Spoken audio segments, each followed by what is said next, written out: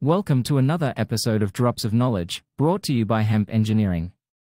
Today, we explore the cost of building 100,000 tiny hemp homes to mitigate homelessness. To bring each tiny hemp home to life, we require 5 tons of herd.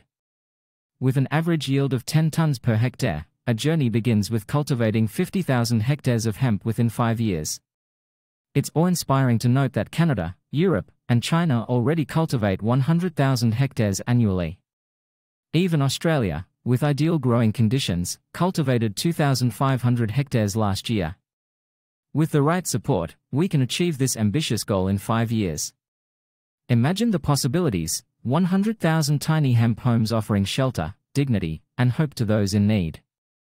Together, we have the power to create lasting change.